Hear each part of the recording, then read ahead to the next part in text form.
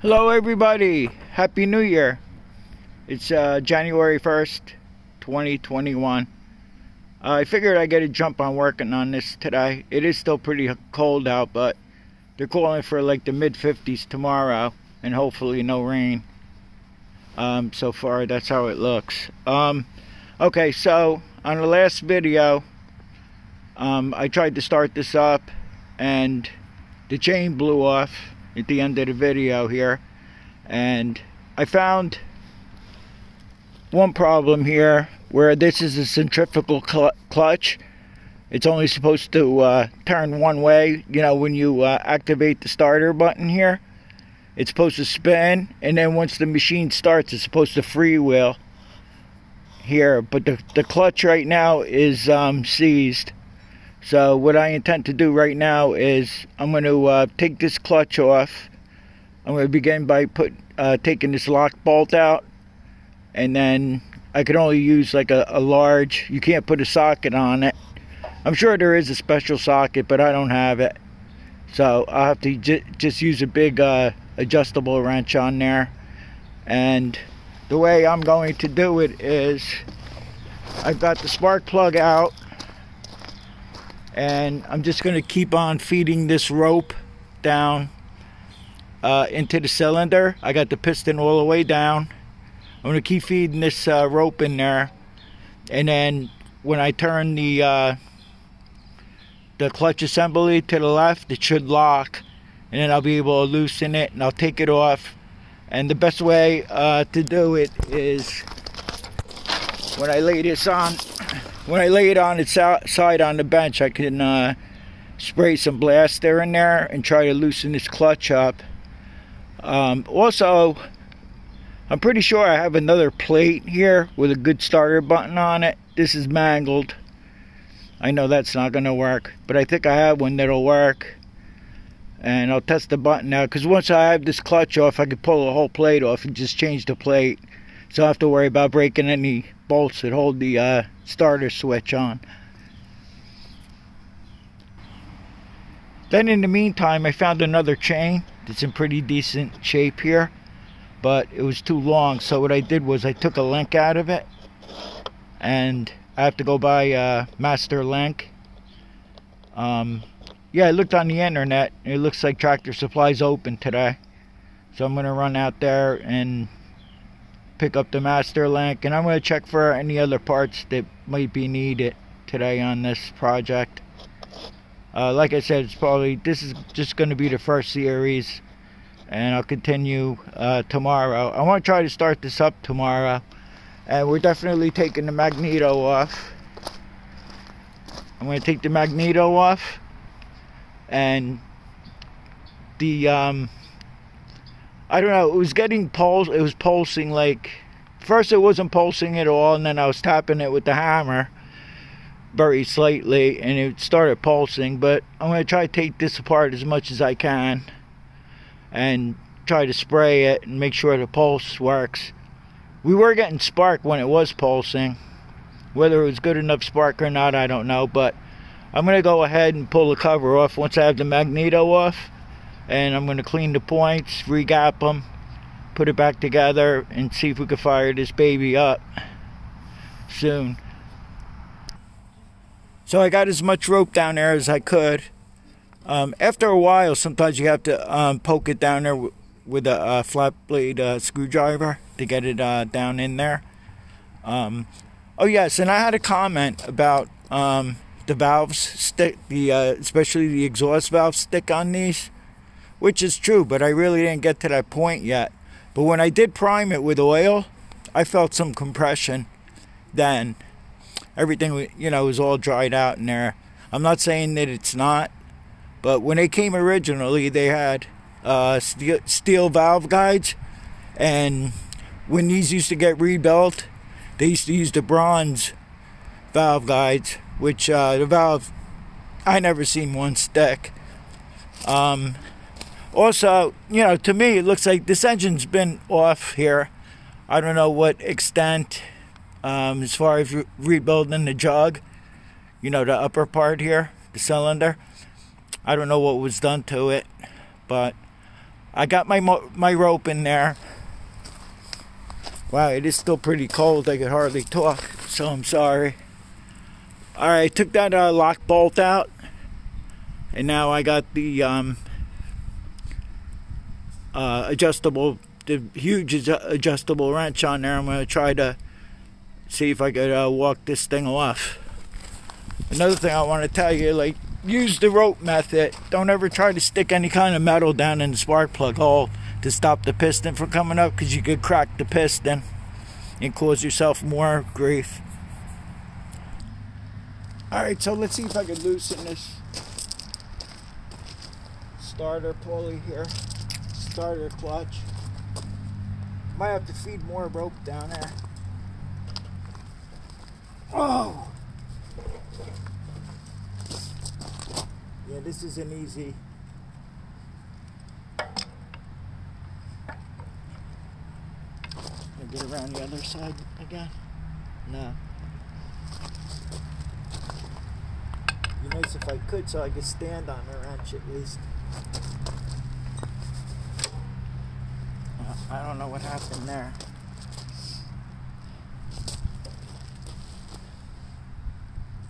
Yeah, like I said, sometimes you gotta feed more rope in there.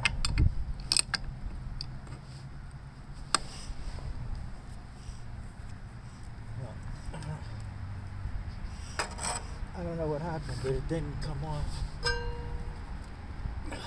Try it again.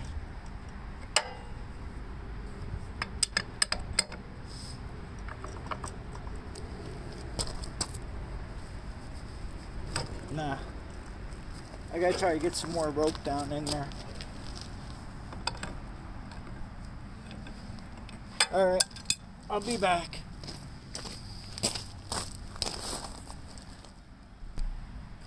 Okay, I just about used that whole roll of rope, what was left of it. See what happens now. I'll just use this little one to get started here a little bit.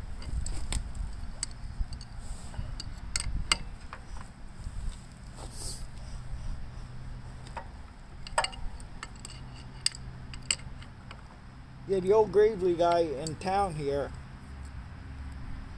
he showed me, he used to tell me a lot of tricks.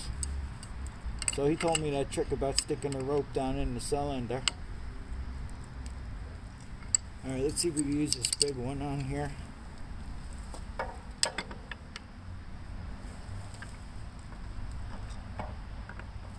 I have to go around the other side.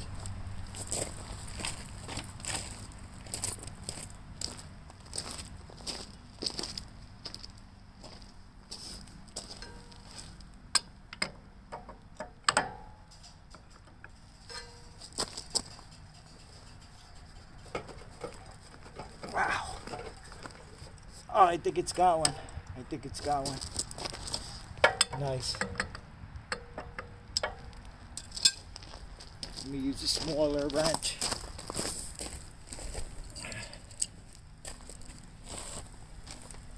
And then I usually just leave the rope in there to tighten it back up to...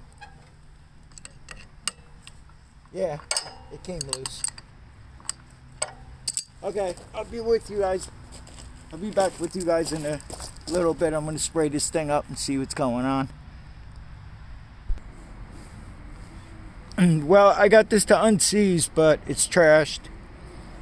I had to take it apart, and the roller bearings in there were like all rusted together. And I could turn this part now, but it doesn't lock, because now it has no roller bearings in it. I just stuck it back together just for now. But I do have this one here that works, so I'm going to stick this one on the tractor.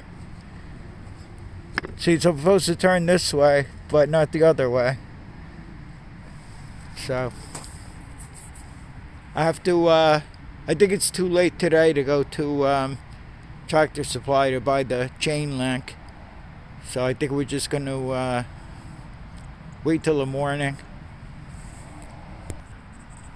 So the biggest reason that I could see is that the plug in here is missing. And that's the plug in there so you could start it with the starter strap. So that was missing, so I'm sure a bunch of water got down in there. It just corroded and seized everything up in there. So it's January 2nd, the next day, 2021. And I went to Tractor Supply and I bought the chain Master Link. Now this chain, I googled it yesterday, and it's supposed to be a number 35 chain. I'm not familiar with any sizes or anything like that. So when I went there, I was looking for a number 35 Master Link, but they didn't have it, of course. But I did find this number 41. If it fits into the one side of the chain here, and I'm hoping that this will work. And in the meantime, yesterday, after the I went to dig for another starter button because the one on the tractor is broken, as you saw. So I found this one. I tried to test it. It looked like it worked. I was having trouble trying to push the button to see if this was working right. But this has the cable that comes off it that goes to the starter. What I'm going to do is, rather than change the plate, it'll be easier to just change out the starter switch. What else? Oh yeah, and then we have our starter clutch. I cleaned it up real good with the Whizzer on both sides, and I sprayed some blaster in there on both sides. It worked good, as I showed you yesterday. This one looked more beat up than the one that was on the tractor, but it had this grease fitting somebody put in here, so it kept water from getting into it. Because if I remember correctly, when I got the tractor this came off of, that sat outside for years and years, it looked like also. So I'm going to go ahead and get this chain together here, and then we're going to uncover the tractor. It rained pretty hard yesterday after I got done doing what I was doing yesterday, and by the time I put everything away, it started getting cold out again. But today is a little windy, but it's supposed to be like the mid-50s, so I can live with that.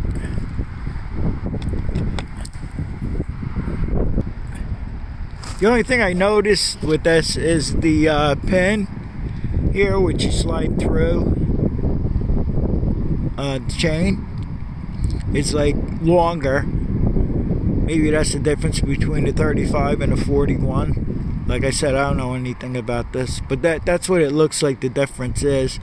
But better it was too long than too short. I think it'll be okay. I don't think it's gonna come apart or anything. There's one way to find out. Okay, so I mounted the new old starter button here, switch, and what I did was I hooked the battery cable that's going to the battery here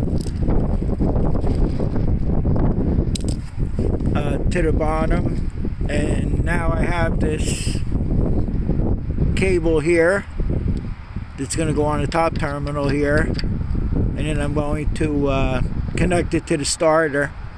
So I'm going to do that in the meantime. I'll mount the starter, and then the ground wire can go anywhere on negative on the tractor. So I'm just going to take the negative and I'm going to put it to this starter bolt here that's on top, and I'll hook it to the battery. I had a battery here, I charged it up real good, and we'll connect it. We'll see if the starter works, and then I'll go ahead and put the clutch, starter clutch back on. So I have the starter mounted back on. I hooked up all the cables. The one that goes to the starter goes to the starter switch, and then the other one goes to the battery. I don't have a battery mount on here, so I'm just leaving the battery down on the ground here for now. And I just checked it out and it works. So let's see if we can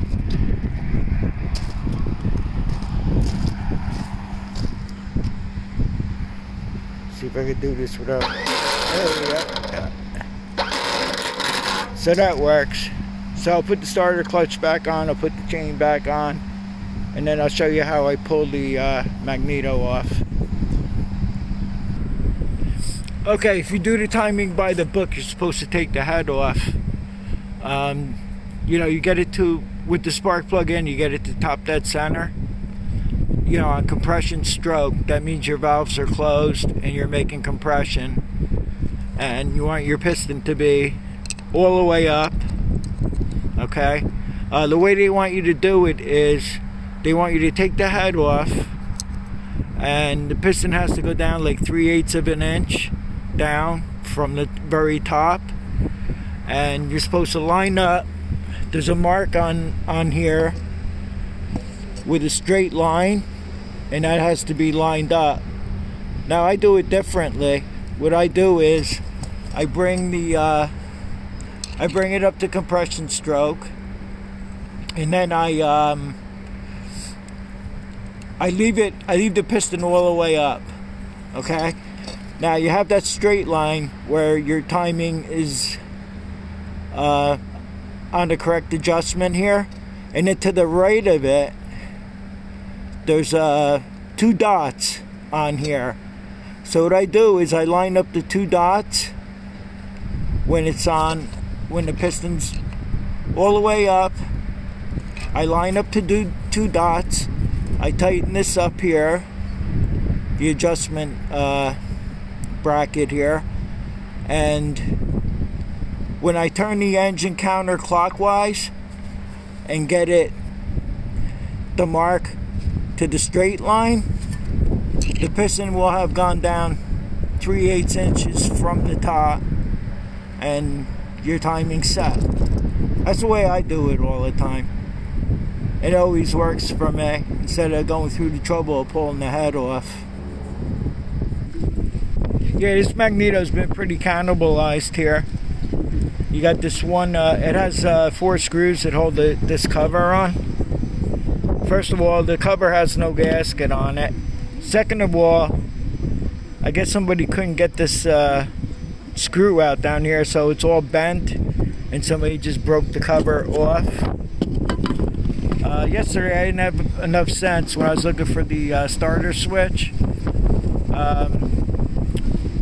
You know, in the back of the storage here, which took me like 20 minutes to get to everything.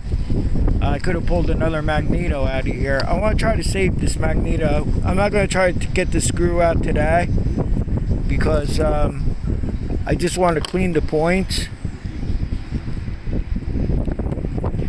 See if you can see it. Points are a little dirty, so I'm going to clean them up.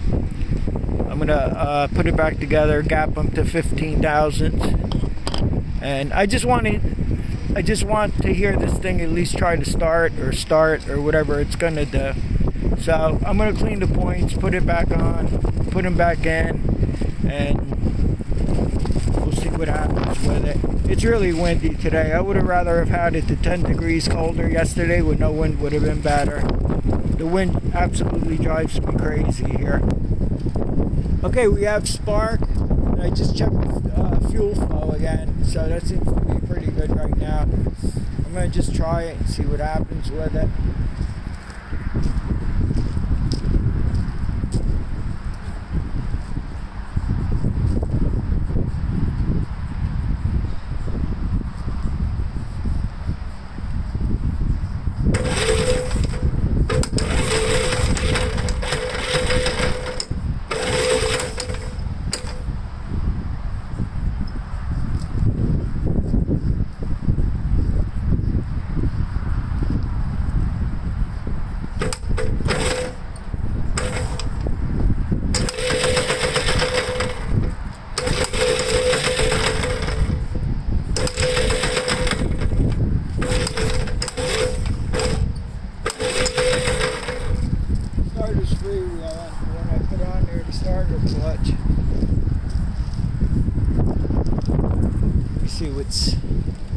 What I can do about that, I don't. Well, the spark plug was wet, so I shut the fuel off and I blew off the spark plug.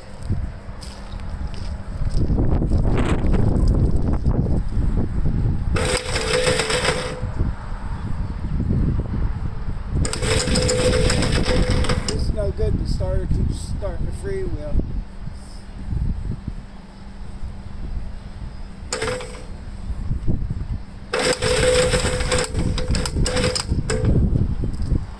Starters are ass.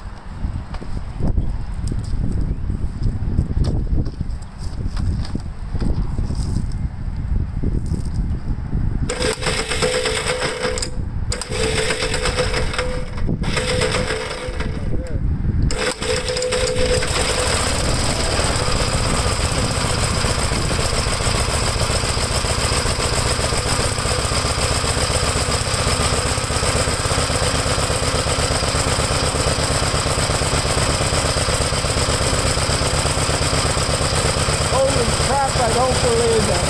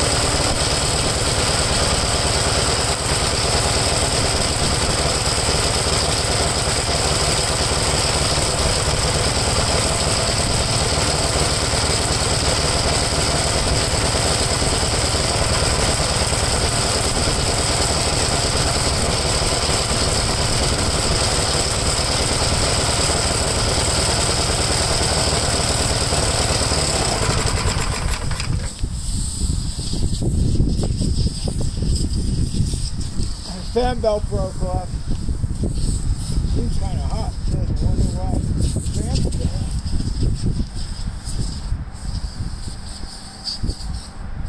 Yeah, the fan's okay. I guess the belt just had a real big crack in it and broke.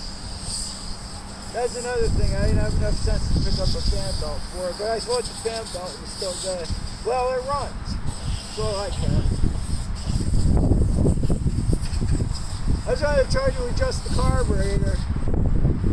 It seems like it's running too red, but we'll do that another time. So I'm pretty excited that it starts. Doesn't look like it's blowing any oil. I never got a chance to check to see if it had oil pressure. I never got a chance to check that.